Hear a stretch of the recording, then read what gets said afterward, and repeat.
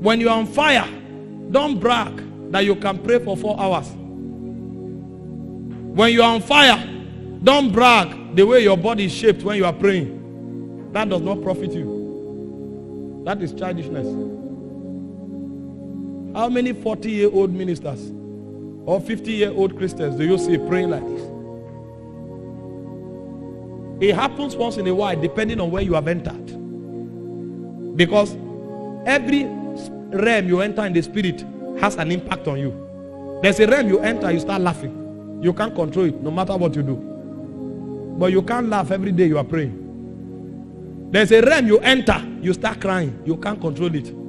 But you can't cry every day you are praying. There's a realm you enter, you start shouting like a madman. But you can't shout every day you are praying. There's a realm you enter, the intensity there will burn you so much that it will squeeze you. But you can't be squeezed every day you are praying. There's a realm you enter, you can't stand, you will run. But you can't be running every day you are praying. So when you find a mature believer, he doesn't hold the posture, he finds the realm. It's the realm that determines the operation. Young people won't like it because they enjoy what they are doing. You continue like that, after 10 years, you will know the difference. Hope you know we didn't appear here. There were people we prayed with and we saw the many caricature they did. Now they are coming to ask, how did you do it? Because when they should learn how it is done, they were wasting their time looking for human applause. Because young people love gymnastics, and so when you are doing it, they say, this is a man, this is the man. So when you are looking for fire or when you have fire, don't pursue things that don't have value. Test your fire to the degree that is able to shift demonic influence. When you come to a place, censor that place and find out what the impact of your presence has there. When you have fire, check the weight that your prayer commands. I will not pray for 6 hours and I don't see a vision. It doesn't engender transformation and it doesn't change anything. That's why many people pray. Brings a deaf person, they become humble. Because their prayer only has weight in time. It doesn't have weight in impact. That's why you go to many houses of prayer. People's destinies are wrecked. The teaching ministries that look weak, they are the ones that make men. Because the prayer oftentimes is corrupt by human emotion. Go and find most of the generals and most of the places where great things are happening. They sit them down and teach them truth. So whatever they are doing it from the place of understanding. I'm not against any of those things. I do. All of them happen to me. And they happen to the people I raise and train. Some of us are the greatest advocates of prayer. But we don't want you to do it wrongly. Because destinies are at stake. Don't do what you enjoy. Do what is right.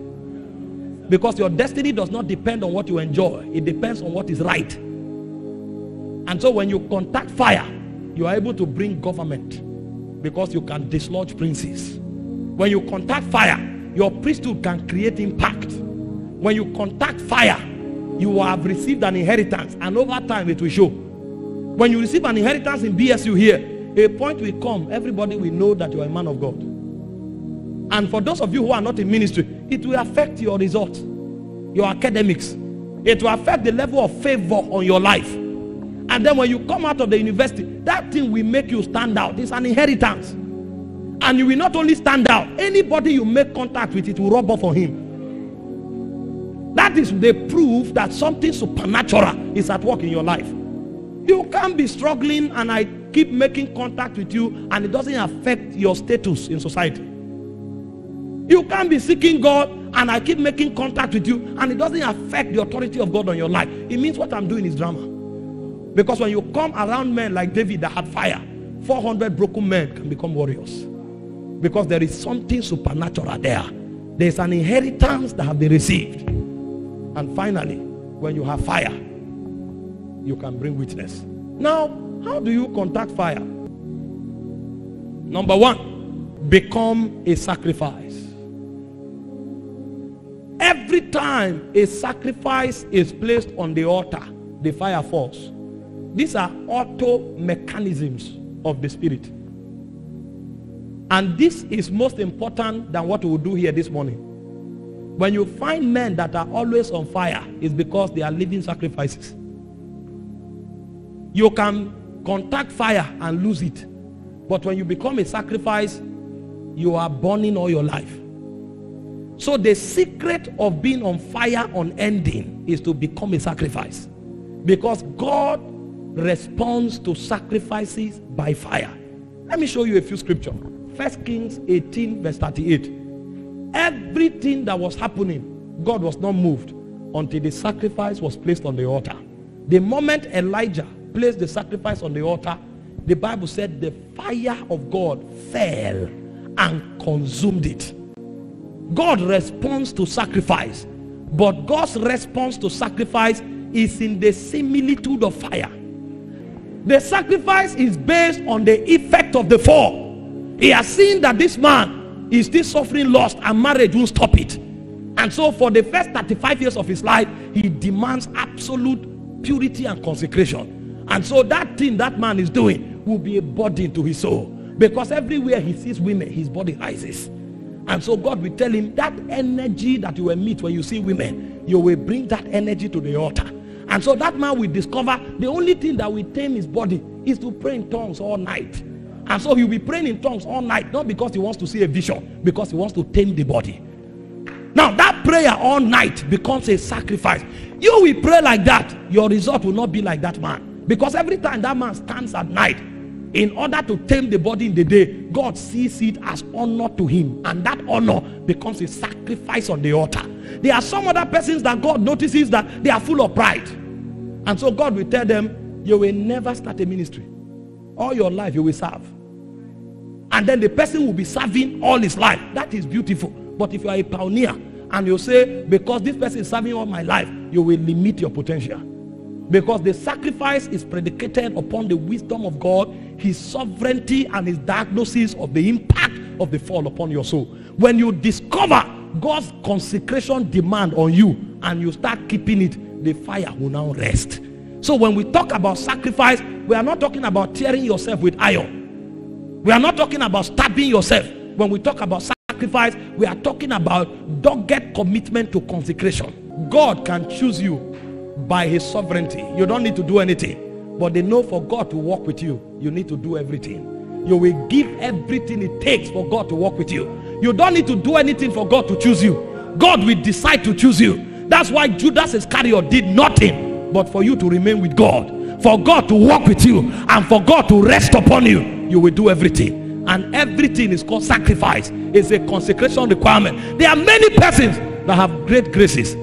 For those of you who have been Christians for 10 years, you know some people that gave their hearts to Christ and began to prophesy from that day. You know some people that gave their hearts to Christ and began to pray for the sick, and the sick were healed. Where are they today? They didn't do anything for God to choose them, but they will do everything for God to keep them. The keeping of God is the fire of the Holy Spirit, and it resonates on consecration. There's a realm you enter where your revelation no longer counts.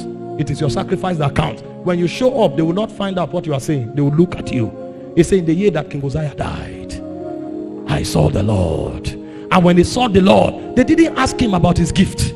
They didn't ask him about his doctrine. They looked upon him and they found out that the man was a man of unclean lips. And so because there was no sacrifice to tame his tongue, his authority as a prophet was about to be taken up. But because of mercy, his tongue was purged. Somebody will be purged tonight. And the way you will be purged is that those consecrations you violated 3 years ago, God will reenact it. There were some of you who came on campus here, God told you, until you walk out, you will never have a girlfriend. There are some of you, God told you, until you walk out, you will never tell anybody I love you. But all your friends in 200 level began to boast with boyfriends and girlfriends. They began to change ribbons. They began to fix eyelashes. And when they asked you, when you asked them, they said their boyfriends gave them. You now started feeling lonely. That loneliness will be your sacrifice. And so when you feel lonely, you will present that loneliness to God. And as you present that loneliness to God, when the oracles of God appear, God will see that as a sacrifice and he will rest upon you. There are many of you here, God told you, you will not cheat. Because he doesn't need your certificate for your destiny. He needs your witness for your destiny. And so even though you have that carryover for 3 years, you enter the exam hall and suddenly you sat with the scholar. He looked at you stranded. He said, copy. You will look at the answer, but you also look at your destiny. Because the great one said, don't cheat. You will rather come back for an extra year.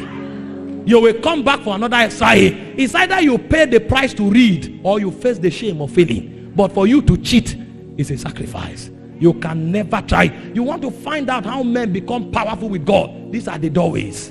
You don't become powerful with God just by cheaply associating with somebody. You don't become powerful with God simply by doing something that is born out of your senses. You become powerful with God because you pay the price of sacrifice. And when God sees it, he knows that you are dependable. And so the way God validates you to your generation is that he puts his fire upon you. Anything you touch burns. And it is the flame that burns that your generation celebrates. No generation celebrates the face of a man. Every generation celebrates the kind of flame that comes out of you. There are those that carry the flame of purity. There are those that carry the flame of power. There are those that carry the flame of influence. There are those that carry the flame of gifts of the Spirit. God will keep burning upon them, and their generation will surround them celebrating. You want to carry fire, you must make up your mind to accept the demands of sacrifice.